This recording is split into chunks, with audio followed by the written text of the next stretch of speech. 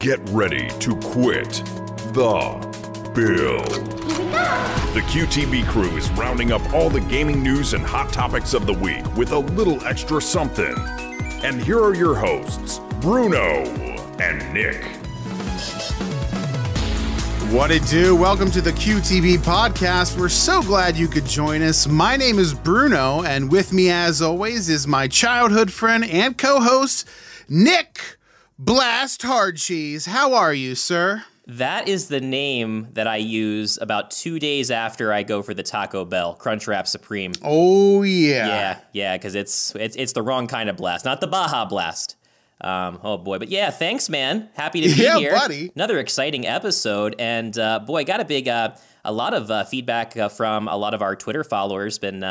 Been on the Twitter game lately, and we'll be doing some shout outs a little bit later on. But thanks everybody so much for following us there at Quit the Build on Twitter and checking us out. You know, like you've been saying, Bruno, the community is building every single day, and we're really excited to be a part of it. Seriously, we have an awesome community growing right now with tons of places where you can reach us. You can actually find us on YouTube, Twitter, Facebook, Instagram, and we actually have a Discord going on, which is pretty sweet. Yeah. If you head over to quitthebuild.com/community, you can find all of those links and some amazing Dirty Berg Earth ploppers, the Martinsburg plops, as I like to call them. Nick, how have the plops been doing? I heard they had a game recently, or something happened? Well, I think our running gag here with the plops is that they get scheduled for games, but something always happens. They're like the Matt Damon of interviews. Yeah, totally. Like at the last second, it's like, oh no, there was some kind of catastrophic event. We couldn't get the plops out there. So yeah, I think their basketball game got rained out for some reason. I'm not sure why they play outside, but that happens if that's the case. So, but man, we actually have a special guest here with us today. I'm excited to bring on my good buddy, our good friend, and an amazing streamer on Twitch, Kung Fu Penguin. We know him as Joel. How are you doing, sir? Gentlemen, doing so well. It is wonderful. It's been fun to see the rise of Team Quit the Build, and the podcast is doing so well. So I'm happy to be here. Childhood friends here.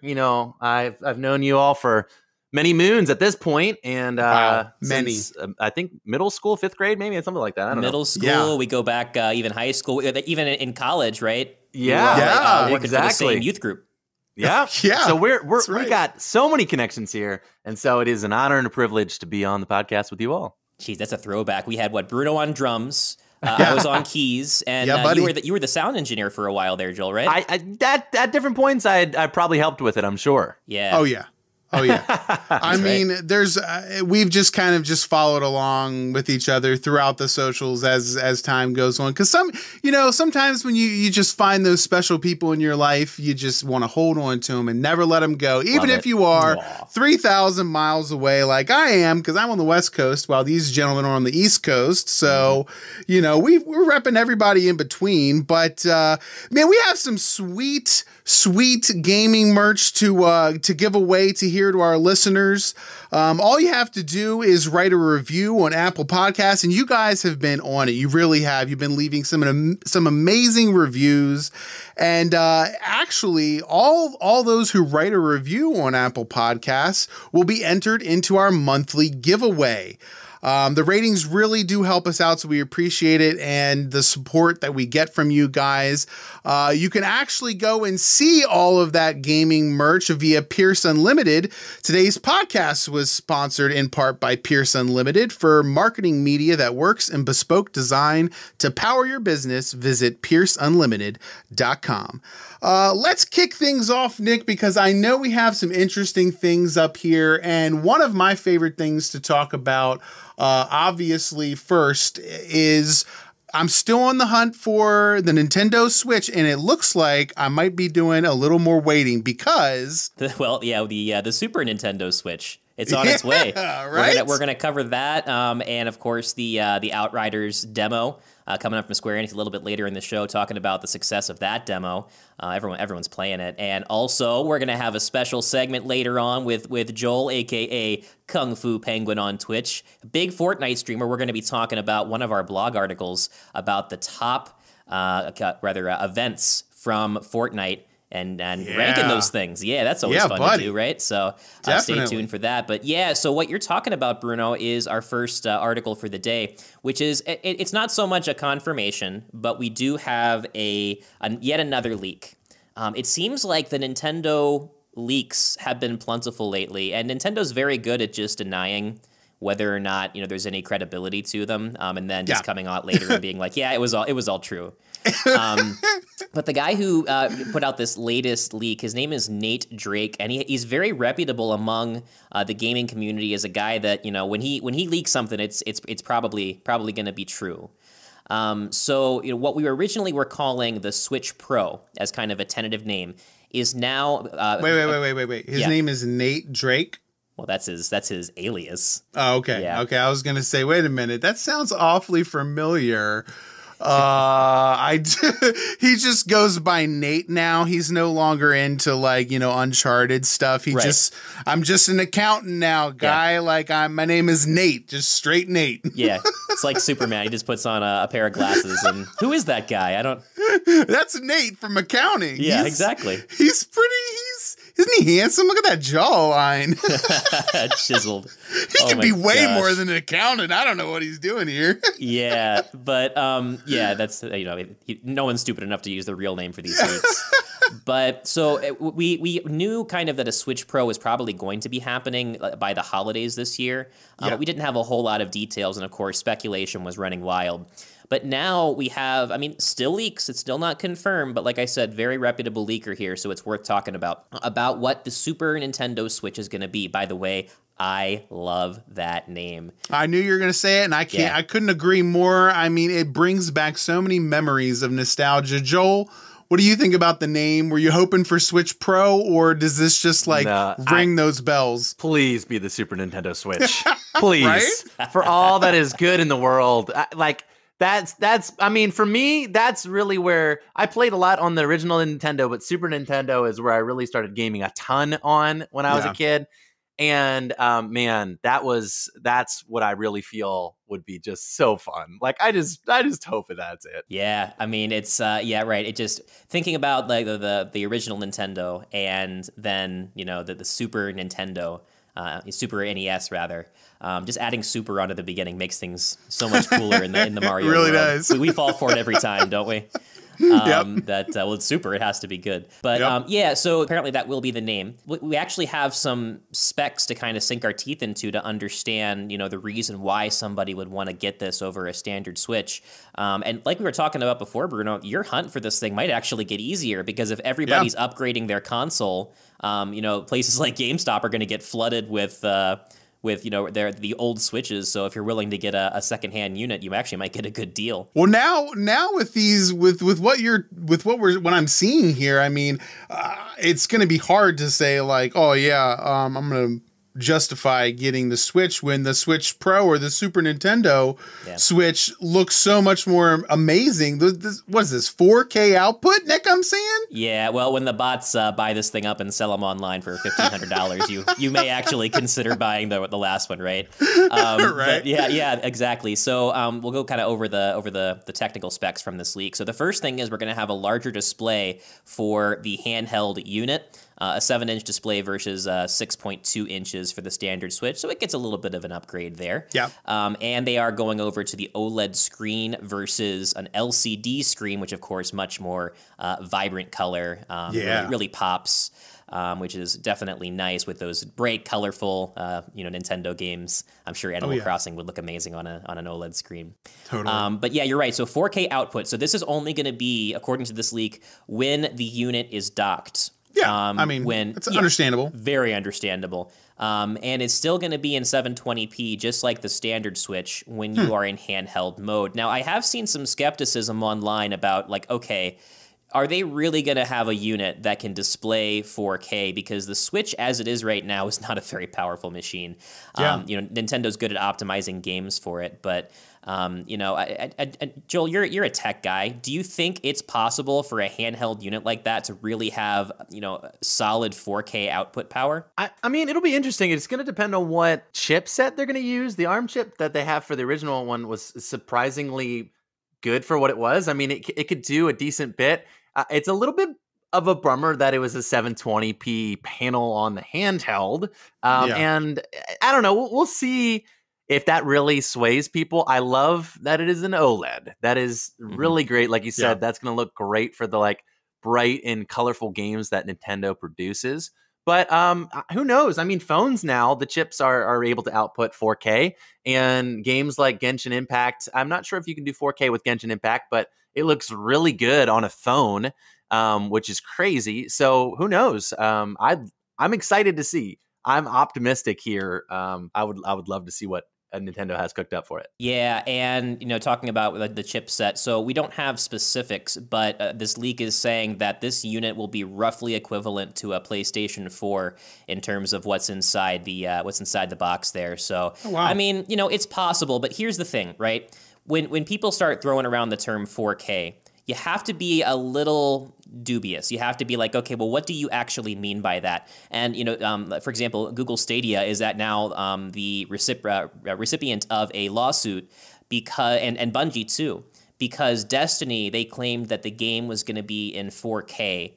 Or up to 4K when you play through Stadia. Well, it's not. It's something like 1440p that's upscaled to 4K, and that's what's happening a lot. Is where you're getting these games that it's like, okay, it's 1080p, but we're upscaling it to 4K, which I'm sure for someone that's a real video snob, there's going to be reasons why that looks nice, but you're not getting a true 4K experience, and even then, do all of the games actually support it? Of course, the answer is going to be no. So it's tough to say, but So the other part of this leak that I thought was very interesting was that they're saying that there are most likely going to be games that are exclusive to the unit.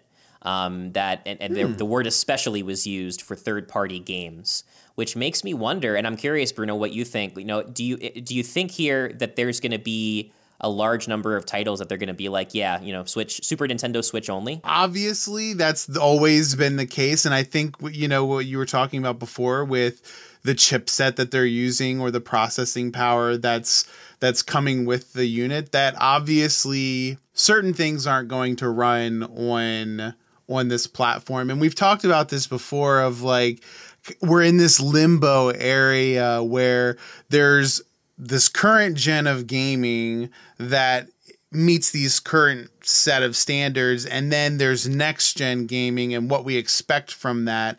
And if the life cycle of something like the Super Nintendo Switch is supposed to be 4 to 5 years, like most of their consoles have been, then I would argue that they're going to have to move forward and say, yes, there's tons of third-party exclusives, first-party exclusives on here that don't get ported back to the Switch. So we might go through and see. I would venture to say we'll probably see the big titles hit both, but it might be towards the end of the lifespan, sort of like we saw with the Wii U and the Switch with Breath of the Wild. So this is not the first time that Nintendo has released late in the lifespan of a console something that kind of expands on it, where you actually need the new hardware to play certain games. You can go all the way back to the Nintendo 64.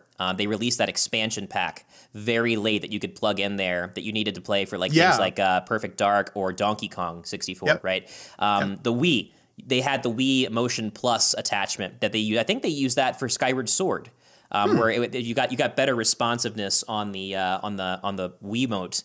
That you needed for certain things. But the point being that, Nintendo's no stranger to waiting until late in the life of a unit. And rather than saying, hey, we're going to double the lifespan of it, here's the next thing that you want. But this isn't a peripheral. This is a whole new unit. Again, if the leaks are true, which I think most likely it is.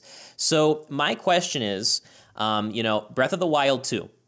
We know we're probably going to get more news on that this year. And there's a lot of speculation they're going to be aiming for a holiday 2021 release. Man, I hope so. Man, I hope so. That, it would be amazing. But the question that I have is, I don't think that they're going to make it an exclusive for the Super Nintendo Switch, but I could see them offering like an enhanced experience. Joel, do you think that's the way they're going to go? Yeah, I was wondering if they were going to do that. Like, I remember Twilight Princess was on the GameCube and on the Wii. Yeah. There's been a number of them that have been on both, like you said, Breath of the Wild with Wii U and on the Switch. Yeah, I wonder if they would do some type of different controls or maybe like an enhanced gameplay. Now they're re-releasing Skyward Sword later, and there's apparently new game mechanics that are going to be in it. So, yeah, I'm wondering what that's going to look like and how that will go moving forward. Yeah, I can't see them ever not having Breath of the Wild 2 on the original Switch. But that would just be silly for them, I'm sure. But yeah, I'm very interested to see if they're going to do something different for the new version. Yeah, the Switch itself is such a wildly successful platform in terms of sales that it really it would be crazy for them to be putting out content that's first party. That's like, hey, this is only made for this one upgraded unit. We've seen what happens when consoles do that, like we were talking about with the Sega Genesis and all the crazy add-ons and attachments, and before you know it, it's like, I'm priced out. Like I can't, I'm not going to do it. And like we've been talking about with the bots, I hope Nintendo's looking at that, because if they decide to pull the trigger, now you're going to have all these people that are so desperate to play Breath of the Wild 2 that can't. And they have to either pay a four-figure price to some guy that's stockpiling these things. But this was a question that we used on the Quit the Build community poll on Twitter. One of the perks of following us on Twitter, we do community polls that you can kind of give input on. And what did the community have to say? We had a very divided opinion. So the question was, and this is like a hypothetical worst-case question. I said, would you buy a Super Nintendo Switch at launch if Breath of the Wild 2 was announced as an exclusive for that device? You can't play it on the standard Switch. We had a lot of responses, and of them, 53% said yes and 47% said no. So it's pretty much right down the middle. And some of them did say that, hey, I would still buy a Super Nintendo Switch anyway, so that's not factored into my decision, right? But yeah, there you go. Like right out of the gate, half of the people polled said that they would not make that upgrade, even though that game is pretty much a must-have for any Switch owner. And shout outs, because I said if you retweeted it, we do shout outs. Yeah, buddy. So let's go down the list, shall we? Who we got? Subject Waffles, I see you. Subject Waffles. Yeah. Robert Long. Bob Long. What's going on, Robert? He is an amazing Twitch streamer. I'm going to give him a shout out. I love going through and looking for those small streamers on Twitch that are trying to get some views. And I joined this guy, and he had a couple of views. One of the most positive people, upbeat people, and like we always talk about with Quit the Build, we're all about that positivity and mental health and gaming. And boy, that guy was it. So definitely check him out. Robert Long. Indie Gamiacs, they are a podcast. Also, Save versus Poison podcast. There we go. Nice little D&D reference there. Also, Wicked Universe, Thrill Joe Baggins. Thrill Joe Baggins, what it do, kid? How are you doing? That guy was crushing it on Beat Saber earlier. Love it. You love to see it. He has the whole VR setup, right? Where it's like alternate reality, like where you're in the game. I'm so jealous of that, man. I wish. Oh man, does he have the googly eyes on the Oculus on the thing? Because that's my that's my favorite. Yeah, I love those. Of course, Pierce Unlimited. Oh yeah, right on. We know them. Yeah, they were there. Yeah. Also, the 1 Hour 1 Decision podcast. These guys are cool. They do a podcast about they they play a random game on Game Pass. They use like the Surprise Me button. They play it for an hour, and then they decide if the game is worth continuing to play or not. So it's like a total like roulette of like, what are we going to play? So check them out as well. Wow. That's and also cool. Spastic Mind, shout out to you as well. Thanks everybody for the retweets. Spastic, nice. Thanks, guys. Yeah, so that's what we're talking about there with the Super Nintendo Switch. Again, Nintendo is going to adamantly deny all of these claims until they're all true in about 6 months. I don't know. At the end of the day, it's just not confirmed. But what do you guys think for like for a price point? Where do you think this thing is going to get priced out at? $5,000. That's 1 million rubies. What's the rupee translation from Hyrule to US dollar? That's what I'm wondering here. We're going to have to break into a lot of houses and smash a lot of pots. How many V-Bucks is it going to take? I mean, so you had $2.99 for the original Switch. So yeah, what are we saying? Are you just doing a clear $3.99? I mean, can they compete at that? Right. So here's the thing. If Nintendo has to start competing with the current gen, because saying like, hey, the Switch Pro's coming out and it's just as good as a current gen PS4 isn't really breaking the mold in terms of, graphical capabilities. Now, I'm not saying that Mario we need to see ray tracing in Mario. Nick and I have talked about this. We don't need to see ray tracing. Seriously, we don't need to see, although it's beautiful and I love seeing the Unreal Engine, type of demos with that. But let's be real, we don't need that. However, we're talking about third-party titles here. And third-party titles are where these people are going to get left, like the Super Nintendo is going to get left in the dust if it doesn't come out with something that can compete with what's going on now. So it will be very interesting to see how long this lasts in the, like you were saying, is this going to be another 5-year console, or are we talking kind of like just a somewhat upgrade to it, like we did with the DSi and the 3DS and the that sort of thing? So I was also wondering, so with the Wii to the Wii U, that was an entirely different console, but people didn't buy it because they're like, the Wii's already pretty nice, so do I need a Wii U? And I feel like, I wonder if I feel like the Switch is a better console overall, obviously, but who knows if people are like, I already have a regular Switch, I don't need none of those fancy Switch Pros. So I don't know. I mean, I'm probably going to buy it. I'm a Nintendo enthusiast. I mean, I can see just a guy sitting on his porch right now with like a straw hat on and a piece of hay sticking out, and just like, I don't know why we need all these newfangled Super 4Ks. Nintendo Switch 4Ks. I'm still rocking the regular, TV I got, and the Nintendo Switch is pretty nice if I say so. So shout out to my friends that play 30 frames a second handheld Fortnite and are still doing okay. Like, I don't understand it. I'm like, okay, there's a guy 200 meters. They're like, I cannot see that person, Joel. I don't know. I've never seen them. About. It's I've a never blur. Seen it. Yeah, I've tried Fortnite on mobile and on Switch, and they're both 30 frames for the hardware that I have. And you're right, man. Yeah. It's rough. It is nice when you have the gyroscope aiming. It is kind of a different way to experience the game, where when you're sniping, it's actually cool to move the device and actually have your crosshairs move. But 30 frames is rough. And you're exactly right, Bruno. For example, Overwatch. I bought that for Switch. Regret the purchase because it's not good. I hate to say Instant regret. And it's more so just it's the frame rate, that really brings it down. And you can see where they had to cut a lot of corners with the graphics. Yeah. And like what we were talking about with Apex Legends, like the Switch port's coming out, and it's like we want to be excited about this, but you could see in the video, just exactly what it was going to look like, and it's it's a hard sell. The only people who want that are the people that are they don't own any other console. Right. So I'm going to go ahead and do it, but there's no way someone who has an Xbox or a PlayStation is looking at those ports and being like, "That's the version for me. That's the one." Yeah. See, that's me. I can also see kids, people wanting their kids to play with them, maybe, and so they're saying, "Oh, hey, little Johnny, you can now play with me on your 22 frames a second you're going to get when you're in a fight." Maybe not even that. Suffer, it's going to be kid. like 13 frames. They're like, I saw two guys, but they were like blurs. I don't know what happened, Dad.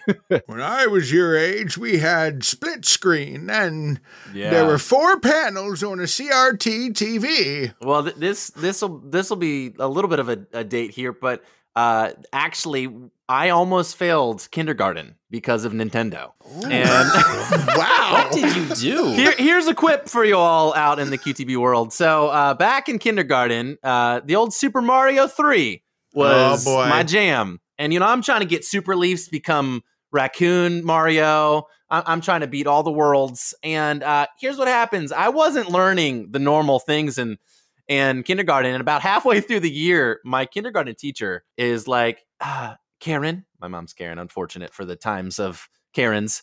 Joel's a very smart, bright young man, but bright kid. But we're having some issues of him paying attention, and he's not doing his homework. And is anything wrong at home? Like, what's happening? And so unfortunately for my older brothers, who's 7 and 10 years older than me, they weren't allowed to play any games when they got home until they helped tutor me on my kindergarten work. Oh, Wow. gee. On your kindergarten so work. turned it all man. around. I'm happy to say didn't fail kindergarten, but Super Mario 3 beat it. Nailed it. Worth Nice. So I'm assuming that after you pass kindergarten, later on, you just had this like weird desire to go to California. And so you set off on this adventure to California, and your older brother, Fred Savage, tried to stop you and bring you back. And then he realized that all those years that you played Super Mario Brothers 3 was really just preparation for being a pro. And that's when he decided to enter you in the Las Vegas International Tournament, where Nintendo you Power won Championship. where you won the championship. Yeah. I can only assume that that's where the story was going. No, that would have been incredible. But I unfortunately didn't enter any contests. And I think that would have been such a turn of events. It really would have. Obviously, I mean, we would get more into that story, but I'm assuming it would probably take like 90 minutes to tell the whole story from start to finish. It's So. a 60-minute podcast. Ain't nobody got time for that. We don't have time for that. Man. So. All right. Well, speaking of which, we'll be right back after this.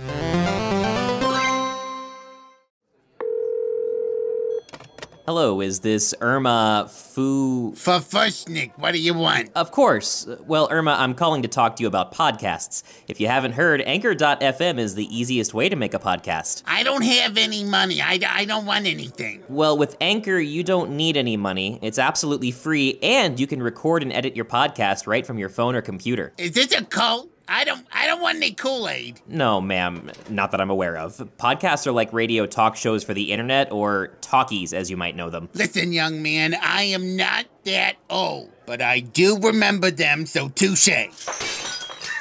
Whiskers, will you get out of there? Jeremy, clean the cat box. He needs to get a job. 40 is too old to be living with your mother. Irma, I couldn't agree more. Jeremy could make money from a podcast. Anchor will distribute your podcast for you so it can be heard on Spotify, Apple Podcasts, and more. Okay, I'm hooked. No one would listen to Jeremy. He's not very smart. We all know I have the sexy voice that lures the gentleman in like a sexy siren mermaid lures in burly bearded pirates. Well, you can get started today. Just visit Anchor.fm for more details. All right, it's 4:20 in the AM, and we're back with an amazing story about a demo that reached 2 million. And it feels like we've been talking about this with other games, because when we mentioned what's that game, Valium? No, not Valium, Valiant. Close. Well, Close. that is a game that some people play, Bruno. Well, it's funny that you mentioned that, because I'm looking at my prescription here for Valium, because I have to go into the dentist next week. So this is just going to take the edge off of it. But, Valiant. Valheim. Valheim. There it is. Too many vowels. It's one of those. There's too many. Val Kilmer. Valorant. Yeah, Valorant. Anyway, week after week, man, it was just like 4 million, 5 million, 6 million, 7 million, where it's not quite up that high. Yeah. But I feel like with this mentioned on the podcast now, I mean, obviously we're just going to see 3 million next week, To the 4 moon. million the week after. We just like to call them hits. We're the hit what makers. do you do? Yeah. What is up with Outsiders? Tell me about this, Nick. Outsiders, yeah, it's the game where you go Outriders. outside, which is Dang very it. scary these days. Dang it. Yeah, tell me about Outriders too. Tell me about both of them. Listen, I don't like this is why I shut my life. We're having a fun time here. This is why I shut my light off during Halloween. I don't want those Outsiders coming in there. From the makers of Valium comes Outsiders. Have you always wanted to go outdoors, but it's been scary? This is for you. Valium, take the edge off. There you go. Yeah, exactly.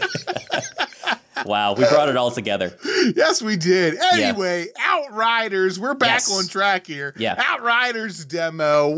What it do? So yeah, you're right. You know, the big news story is that this demo for Outriders has been downloaded 2 million times. And I know what you're saying, because Valheim has been purchased 5 million times. It's like as soon as I saw 2 million, I'm like, those are rookie numbers. You got to bump those numbers up. Bush League. Yeah. So Outriders is a upcoming third-person shooter with some RPG elements, developed by People Can Fly. That's a fun name. It's like Toys for Bob. Like it's fun to say. Toys for Bob. And published by Square Enix. So this is, you know, and we all got a chance, of course, to look at the demo gameplay. You know, it's essentially, you know, think of any cover style gunplay game, right? Like Gears of War, or The Division, you know, where you're kind of taking cover and kind of, you know, returning fire, but also some kind of up close and personal attacks in the form of kind of these, like, you know, larger than life sci-fi skills. That kind of reminiscent of Destiny. That kind of brings exactly it all together. What it looked like. Yeah. You know, like, no crazy, you know, like we've said before many times, nothing super original happening here necessarily, but there's even a loot cave. They did find a loot cave. They did. So I mean, yeah. Did you guys ever get to experience the original Destiny loot cave? I did. I did. Yeah. All in its glory, and man, was it amazing. It just randomly dropped these orbs, and you'd run up there, and then you'd run back and do it again. Yeah. And that's what happened when I looked up Outriders on Twitch. I saw this guy, and he was literally running in, throwing grenades at this thing, and as soon as he got the loot that he wanted, he'd die, let himself get killed, and then he'd do it again. And I was like, well, this is fun. So then I switched to another stream because I was like, well, there's got to be more to this demo. If there's 2 million people playing it, there has to be more to it than just a loot cave, right?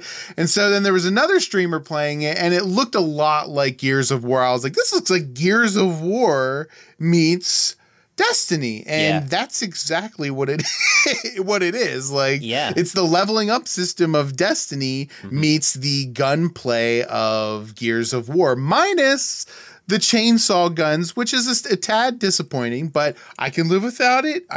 There was a ground pound in there, so I can deal with that. It's still pretty bloody. Like, there were some executions there where people were just kind of exploding in like puddles of blood. Where it's like, okay, where it's Tarantino style. Exactly. But so the reason why people are farming this thing like all get out for a demo is because when the full game releases, if you purchase it, you will be able to carry over your progress from the demo. That's very rare, and it's a successful business strategy, I think, because now people have incentive to get in there, play the demo, and put some hours in so they can stress test this thing, and also, you know, get a running start when the full game comes out. So, but that loot cave is getting patched as they always do.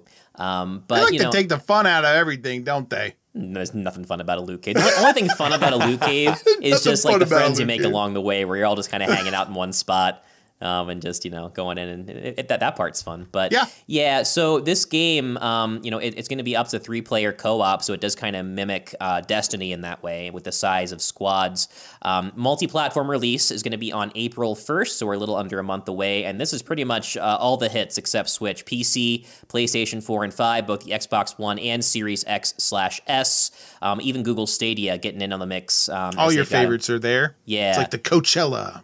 Yeah, Coachella of games. You know, there was such an overwhelming demand that the servers got stressed out quickly, but they were able to scale up due to the demand. So what are your guys' takes on just how this game looks and how you think it's going to perform long term? Well, I think that there's obviously been a need for a grindy type of game.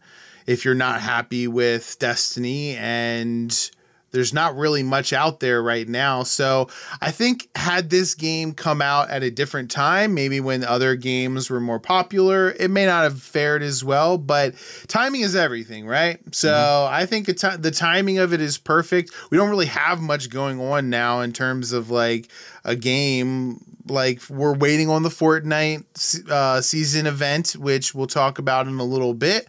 But obviously people want that kind of grindy experience, or just the experience of something new, kind of like Valheim, like we were talking about. So, I mean, it's hitting all those notes for everyone, right? So they must be doing something right. Yeah. The only thing that looked janky to me was they need to work on the grenade throw animation, because it looked real bad. Like, it kind of looked like he's shot putting it, but like he like puts in, like, I would say like 150% effort, but the arc of the grenade shows like 30% effort. So it's very weird to see. I mean, that's if you're actually throwing critique. a shot put, that's probably about how far it would get. Makes about sense, yeah. Olympic shot putters here. Maybe, but yeah, that's the only thing that I thought that may have needed some addressing in terms of the animation. So, Joel, what did you think? It'll be interesting. I follow a number of content creators on social media that are huge Destiny 2 players. And lately there's been some community concern for some of the raids and some of the things. And there's been some division in the community, and they have some new updates coming out, but people are a little unsettled. So this might pull a good chunk of the Destiny 2 players. And there's still people that are playing Destiny 1, which is funny. And we'll see if that really gives a pull. And who knows if there'll be those cover style gameplay people that want to jump in and just check it out. And they're like, oh, cool, a grindy game too. I'm going to do it. I always love the class gameplay. I see the Devastator, the Pyromancer, like the tanks and fire boyos. You gotta have a guy named the Devastator or a class like that, something just the big and burly, the Titan. So that way that entices the Call of Duty boys to come on over there. Hit and run time manipulation. That was a really cool looking class. I love those. Yeah, it's always. I mean, like, there's not going to be any kind of mechanic that you introduce to this kind of game that hasn't been done a million times before. Yeah, for sure. Overwatch has taken every concept of an attack or crowd control or heal. And they're like the Simpsons of class-based video games. Yeah, exactly. Which just got renewed for 2 more seasons. I can't believe it. Wow. They just, I mean, the show will die with was it Matt Groening? It's just that simple. Yeah. But yeah, so the class gameplay, and that's worth touching base on here, because I'm with you, Joel. I love a good grindy game that lets you really get into a class and not just like pick a loadout with SMG versus assault rifle and that kind of thing, but really have skills that make you feel like you're contributing to the gameplay in a unique way, right? Yeah, Devastator is going to be your upfront in the gameplay video. Like, everyone else is taking cover, the Devastator did not. They're just right up there in your face, which is tough to balance. I know a lot of games that try to do that. When you get to the high level content, it's tough to have that person that's actually up front and center. So hopefully they get the balance right there. Pyromancer, kind of your medium range with flame attacks and probably your high damage class. Technomancer, I love this type of support. That is long range support. Actually does have healing abilities and also other support abilities, but can like place turrets and that kind of thing too. So that's pretty cool. Yeah, and I'm always a sucker for a game that has classes that actually can heal the team. And also, I mean, I'm always a sucker for anybody that just mimics Torbjorn, because I love Torbjorn. I was always Anna, the long range healer. Like, there you go, Overwatch. She was my favorite, so there you go. Yeah, landing a well-timed sleep dart, nothing more satisfying than that. Oh, it feels so good. High skill, high fun. Yeah, but and then of course, the Trickster is kind of your stealth class that can manipulate time and like freeze people in place and that kind of thing. So the Trickster. And all sorts of cool teleporty abilities. Voiced by Mark Hamill. there you go. Oh, that would be awesome. That really would be. I love when Mark Hamill voices anything that's kind of like a villain. He's done like the Joker, I think, a couple times, and then that kind of thing where, man, he's just got that over-the-top voice. But yeah, so my big question for Outriders. So much like Marvel's Avengers, this game is published by Square Enix, not developed. And Square Enix is once again in the news and under fire because Marvel's Avengers is not doing well, guys. Like, this game came out and it has the same story really with the releases, right? It came out for PC, PlayStation, Xbox, also Stadia, and the game just kind of came to a screeching halt. That the content updates got slowed down, and again, like we've said before many times, you never quite know what the impact that COVID has had on a studio. They're never going to play that card, that hand up front with you. But that the windows for new characters got pushed back substantially, and there's just very little content. This is a game that has like 2 bosses. in a game that you're supposed to farm and level up. And people are still very upset that the game has been almost seemingly abandoned. And just recently, right alongside this news of Outriders talking about shooting yourself in the foot, Square Enix decided that they wanted to make the game even grindier than it is now, and it is grindy, by increasing the XP needed to level up. They said it was a linear progression. They want to make it more of a curve. So it's going to be substantially harder to max out your characters, which is a very important part of that game. And so my question is, if that game, which has a huge IP behind it, they were so lucky to get a hold of a Marvel IP and develop it like that they botched it. I don't think anybody is going to disagree with that statement. Yeah. Are they really going to be able to? And my perspective is, do I really want to be a day one player of a game where I could get burned again? Because I do think I got burned with Avengers. Yeah, totally. That I'm going to get to the end of it and be like, okay, where's the new content? And there kind of isn't. Do you guys think this could be a repeat? So, fun fact, we were talking about Mark Hamill and the Trickster. He actually did play the Trickster. There's a DC supervillain that's kind of like the Joker meets the Riddler. And he's known as the Trickster. And he played the original Trickster in the original Flash TV series, and he reprised his role for the new Flash TV series, which is awesome. So I just had to put that out there because we did mention that. I was tracking with you. You were vibing with it, you knew. But I agree with you, Nick. And I, as somebody who played and bought Marvel's Avengers and beat it and had a lot of fun with it, I go back and I use this. It's my favorite like weapon to use in my arsenal against PlayStation, because remember when everyone was like, and the PlayStation version of Avengers will have access to Spider-Man. And have they not released that yet? I'm pretty sure he's still not released. I've not seen anything. I feel like I would have seen something, Nick. Like, I haven't seen anything at all remotely saying that he's here. And I've seen, I think, what was it?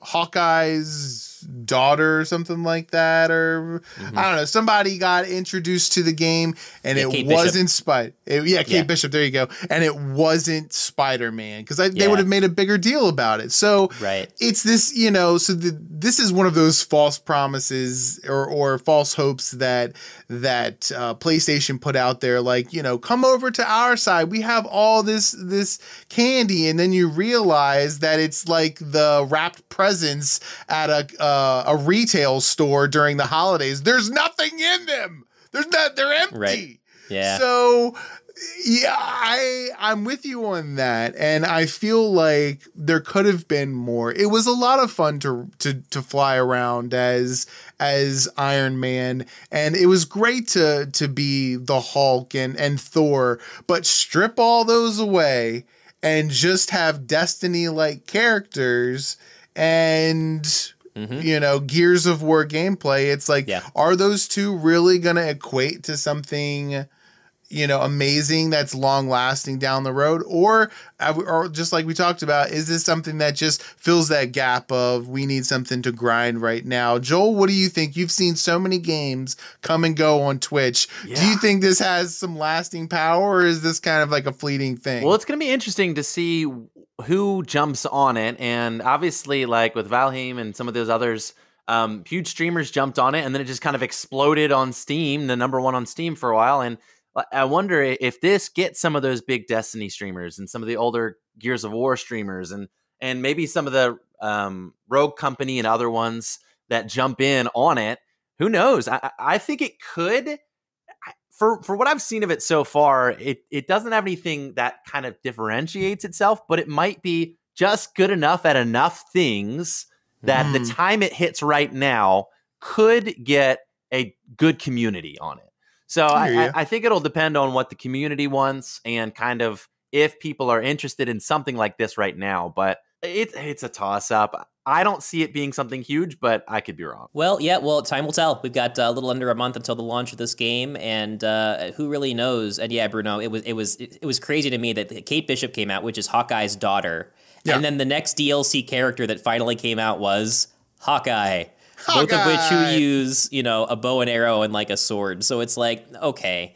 But time will tell, and I think enough people are going to be cautious enough that they will, hopefully not get burned twice. But we're suckers for a good demo, aren't we? So yeah. No time to waste, because we've got a very interesting segment here. And this is the first time we've done this. Of course, Joel, you are a big Twitch streamer there at twitch.tv/Kung Fu Penguin. You've been in the Twitch game for a long time now, bringing your brand of positivity and fun almost entirely with Fortnite.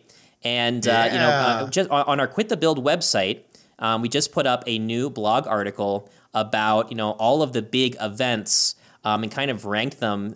Was that according to you or Brad, Bruno? So that was according to me. I went ahead and ranked them. So I decided to go ahead and release a blog article that went over all the events that we've seen, and I narrowed it down specifically to season events. So these don't include any of the concerts or anything like that, because I felt like they could be ranked separately, obviously, because some of them have been live events and some of them have been like a pre-recorded event. So they're completely separate for this. So I decided to go ahead and go through all of the events chronologically, and then I just ranked them basically what I thought they deserved, or how awesome they were to me experiencing them, and comparatively speaking to the other events that are surrounding them. So you can kind of see as things go along where this event got a little better and this event got a little better, but then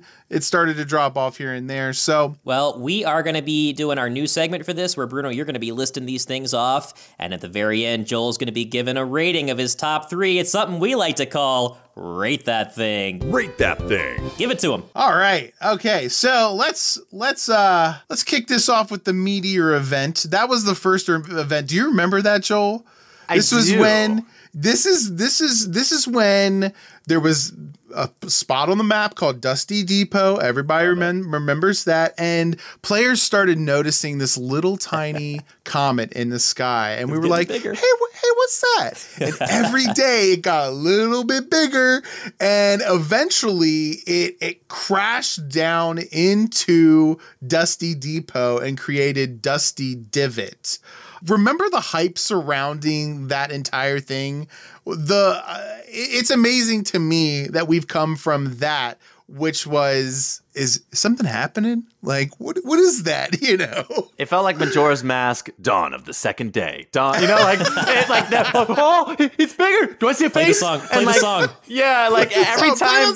Yeah, gotta go back. But oh my gosh, there was so much hype. And then I remember when Dusty Divot was available, I would just drop there every single game, because there would be like 50 people plus there. Yep. And some of my like highest elimination games in Fortnite were just dropping Dusty, getting the one shotgun, somehow getting so lucky, getting a scar and a shotgun and just rolling through it. So good. So the Meteor event brought forth an alien visitor known as the Visitor. Very, very aptly named. Yeah, I know. They're breaking ground here with the name game. So the whole season centered around the building of this rocket in the villain's lair. And eventually the rocket launched, zipped across the sky, in and out of rifts. This is one of the first time we had seen these rifts appear. And everybody thought this was the end for Tilted Towers. Do you remember that? Like, the whole community was like, they're freaking down. Out. Like, we're losing Tilted, man. Everybody go to Tilted. We're not going to be able to play it next week. And so Tilted became this center hot drop, because not only did the community think that Tilted was going, but Epic decided, well, we're going to go ahead and play into that community, theory, and set up tons of things around there that make it seem like it's this doomsday event, or something's going to happen to Tilted. But eventually it reappeared near Loot Lake and zipped up to the sky and formed the Crack. Not the crap, but the crack. This one I kind of ranked a little bit lower than or a little bit higher in terms of the event, just because it felt like it was the follow-up. So it kind of answered a lot of questions of like, what's going on? And we were expecting something. The first time around, we didn't really know what to expect. But the second time we were like, oh, they're definitely going to do something. Did you remember the blast off, or were you more of a fan of the Meteor event, or did these I remember the rocket launch. I specifically remember the next day reading a Reddit article because this was before when the event started happening, you couldn't kill anybody. So later in the events, they made it so that you couldn't kill anybody during the event so that everybody could experience it. But there was a Reddit post where like they made this huge ramp and this tower to heaven, and like 48 or something people were up on top of this ramp. Some little kid was at the bottom and chopped it all down and got 40 something kills or 38 kills, something crazy. And everyone was like, "You kidding me?" The clip is hilarious. You just see the feed is blowing up. That so and so knocked them. It's beautiful. It's beautiful. So this kid at the time, he had the highest kill game in Fortnite. Because it was like 38 or 20. I don't remember how many it was. It was like 30 kills of knocking down, chopping this tower of all these people. It was glorious. And I remember like being so nervous, like on stream, like, okay. I can't get killed. I got to get a good spot. I got to get some meds to make sure nobody's okay. Because there's a couple jack wagons that are around there just trying to kill people during the event. Stop. Like, but no, I remember that being like, this is incredible. Like, and remember, like, who's this visitor? Where is he going? Like, what's going to happen? Then the crack happening. Like, what is happening? Like, just freaking out. They definitely quickly patched that idea of being able to kill right at the start because it ruined a lot of people's experience that they were waiting so long for. But it eventually made way for the rift in the sky. Eventually created this giant cube. Some lightning came from the sky. And a purple cube appeared over by Paradise Palms. Remember that place, everybody? Yeah. They named that cube, right?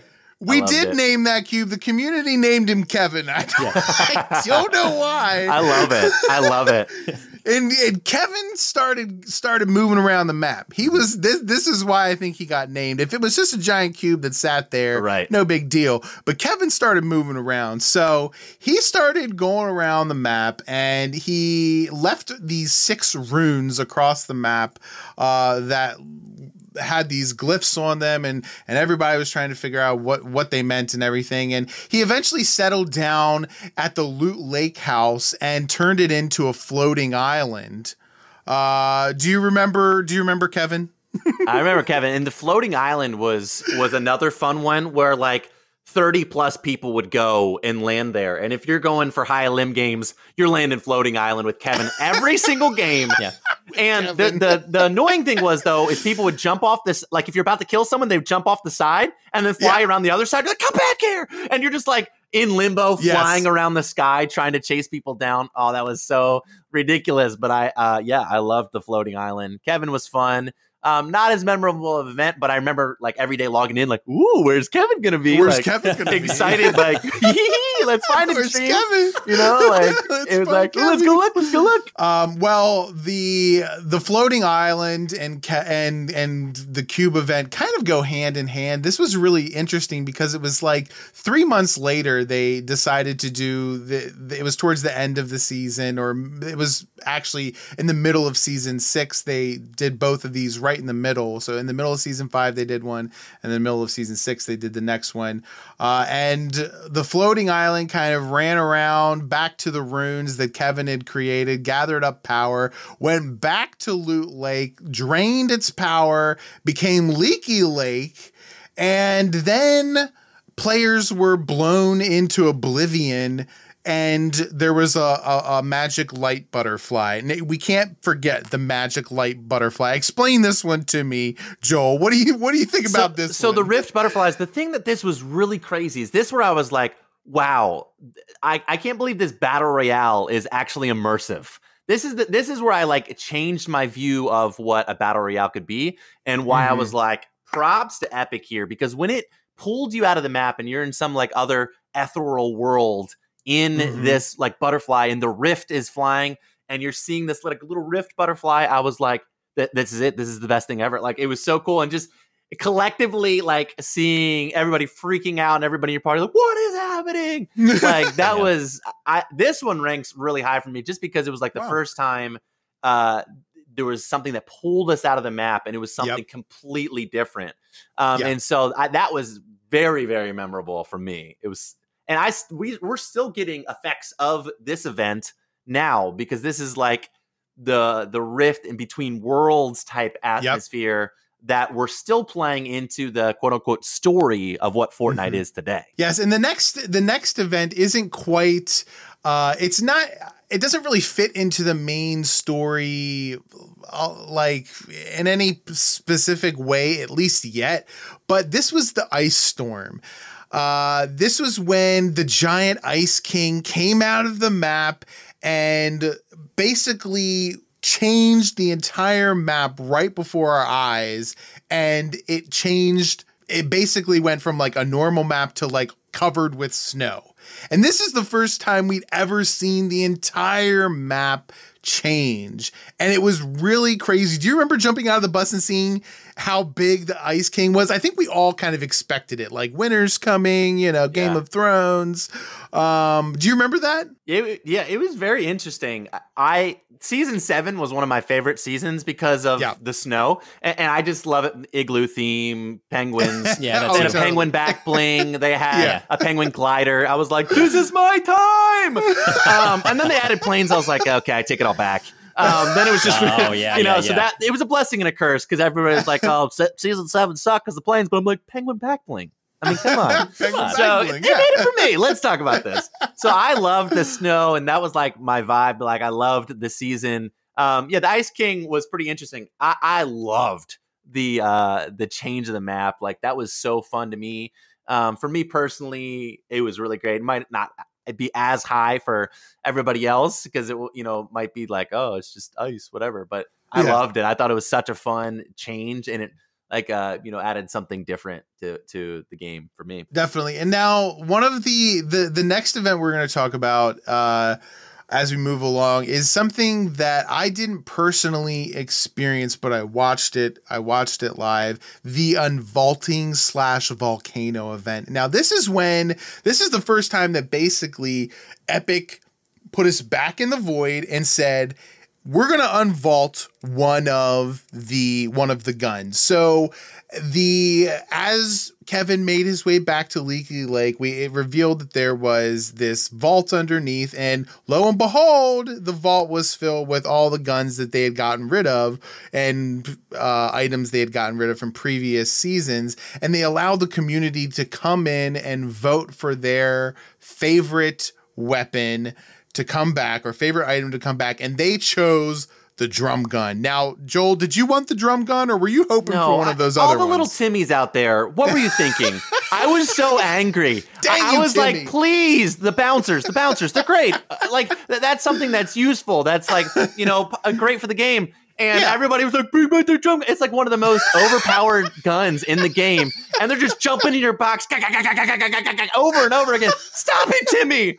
There's people that I care about. Stop this, And of course, there's so many people. It was like a landslide. Like probably like 80% of these kids just jumped on that.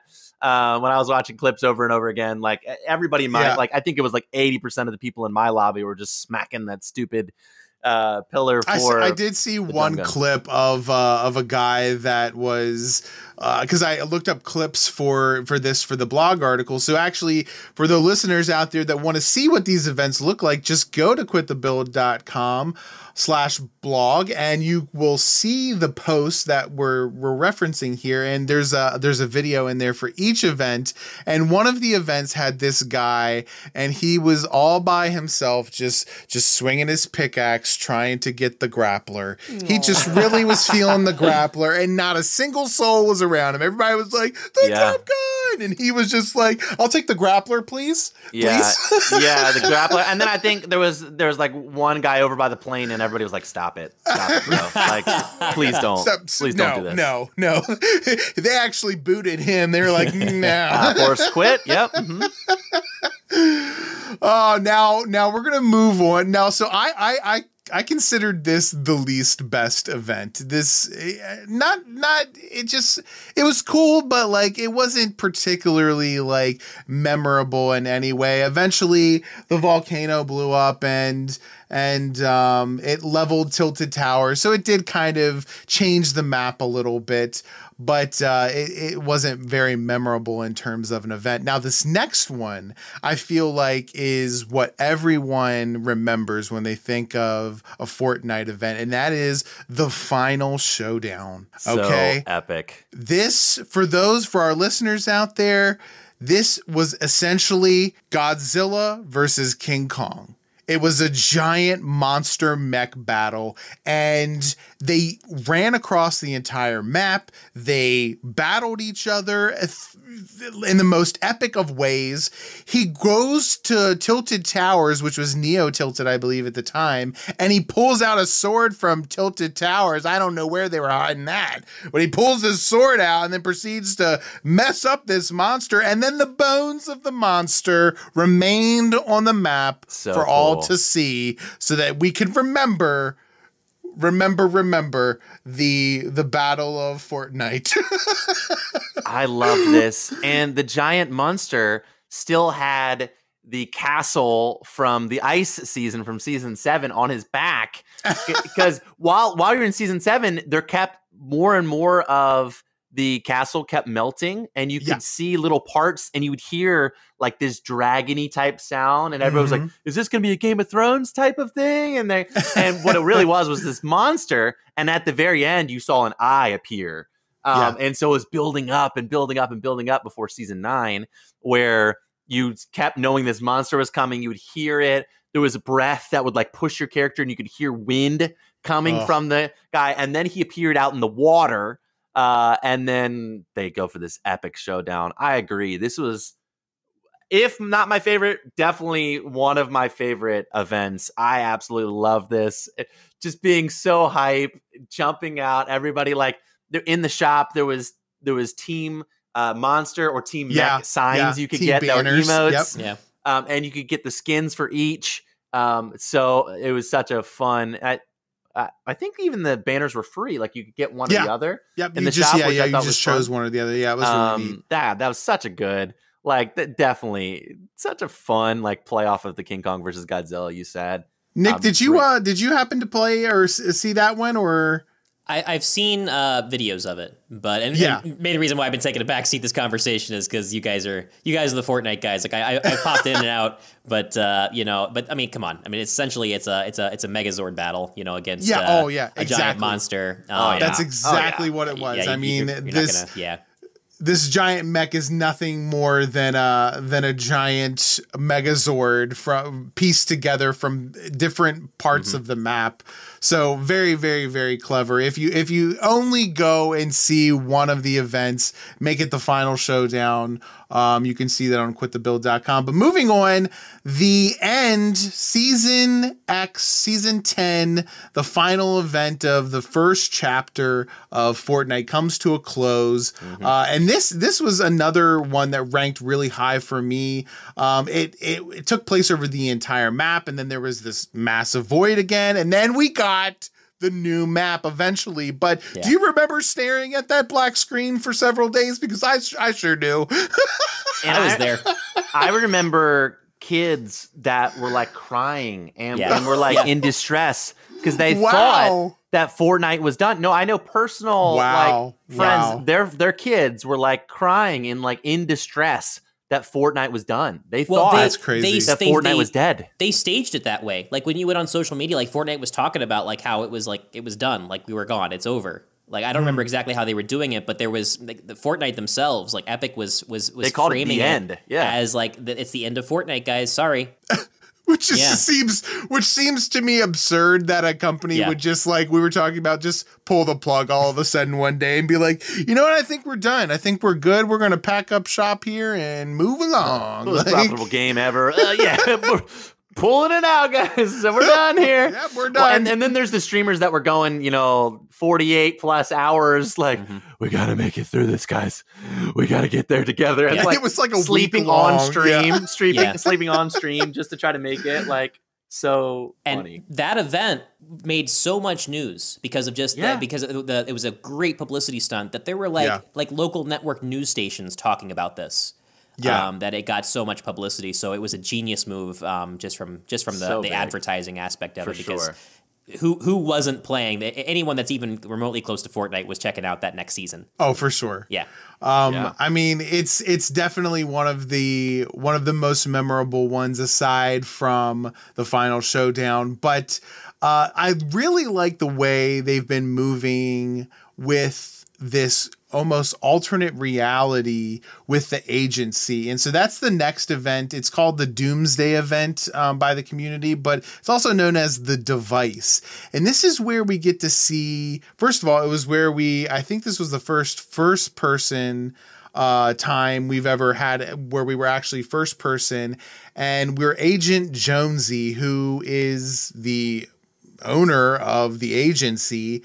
And it's in this like alternate reality, alternate world, rift space, whatever, which is, like you said, still going on today. They're using the rifts to go to different games and pull different heroes from different games to bring them back to help with whatever's going on this season, something big.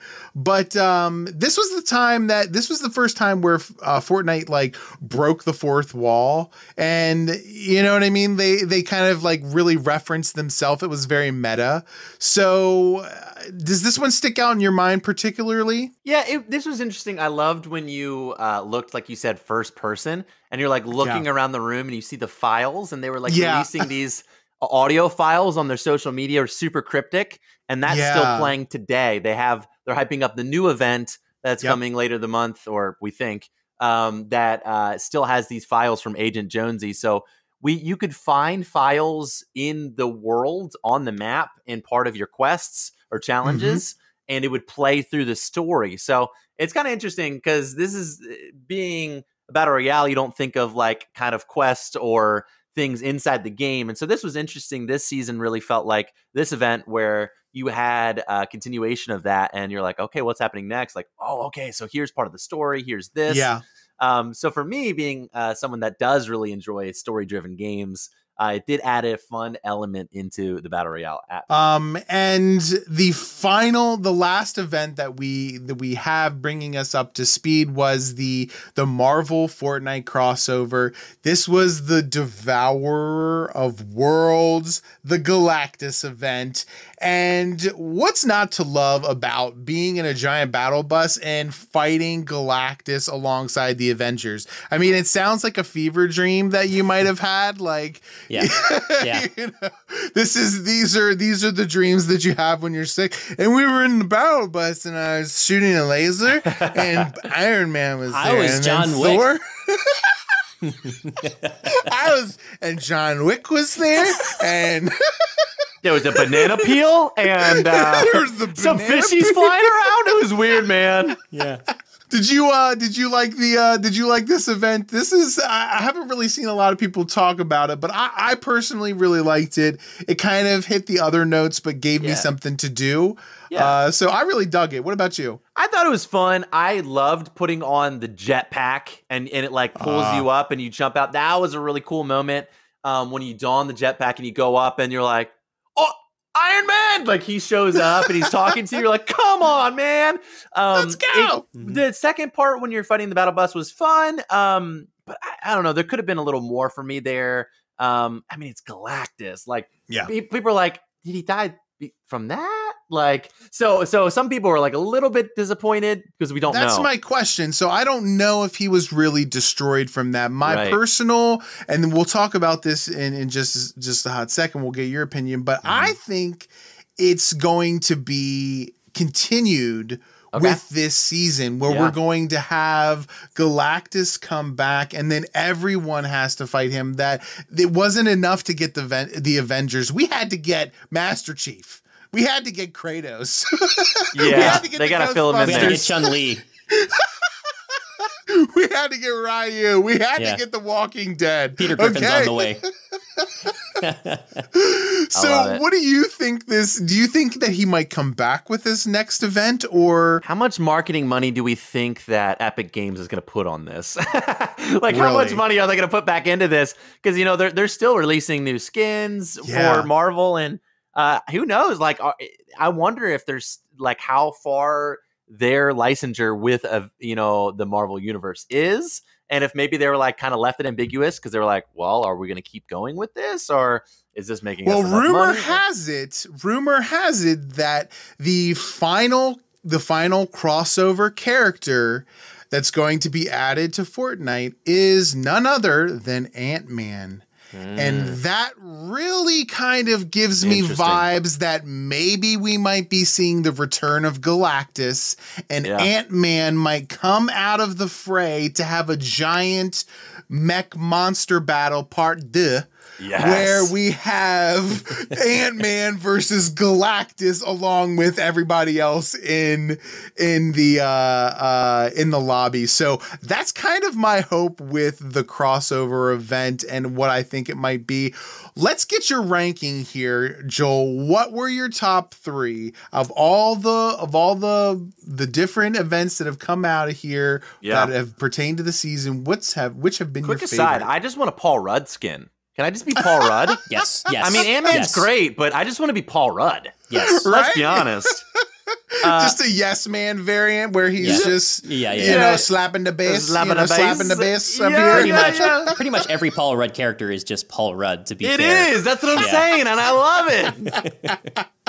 Jonathan. Yeah, I would say.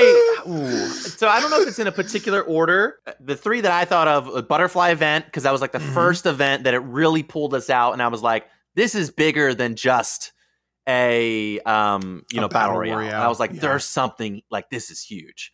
So I think that the mech battle, and I think in the end, because we had a new map, that was like what people were looking forward to. Yeah. Now I hated having the meteorite or asteroid, like, you know, the black hole for all that long time, 3 days or whatever. But I think the new map and all that stuff was so exciting. I remember getting up at 4 a.m. to stream when they finally that day released the season X. Oh yeah. And doing that. And so, I think I didn't get any work done that day whatsoever. I was just like, Twitch, I am going to be watching somebody stream this all day. What is this place? So I would think probably the mech event's probably my favorite, followed by the butterfly event in the end. Honorable mention being the ice event, because igloos and penguins. Yeah, you're bad. But those would be my 4 with like the honorable mention there. The mech battle is just, I just remember that was like one of the videos I love on my YouTube channel. It's just so fun, like the reactions. And I know, I think both of you at different times have been, we've been streaming those events together. And so that's fun. It's just something about being together. A couple of them, they let more than just your squad of 4.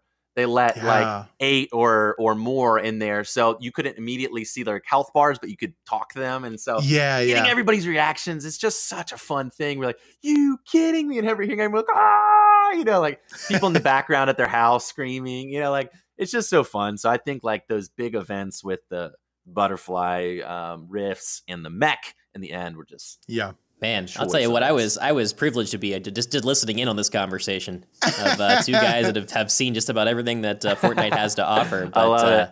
Yeah, well, Joel, listen, thanks so much for coming on the show. So happy to be here. Yeah, everybody, make sure to give him a follow. Check him out at twitch.tv/kungfupenguin. There will be a link in the description to this podcast that will get you right onto his page to support him. We're always about supporting not only small streamers, but people that have a positive attitude, and streaming is something that's sorely needed. You definitely bring that to the table each and every episode. Always a treat to watch.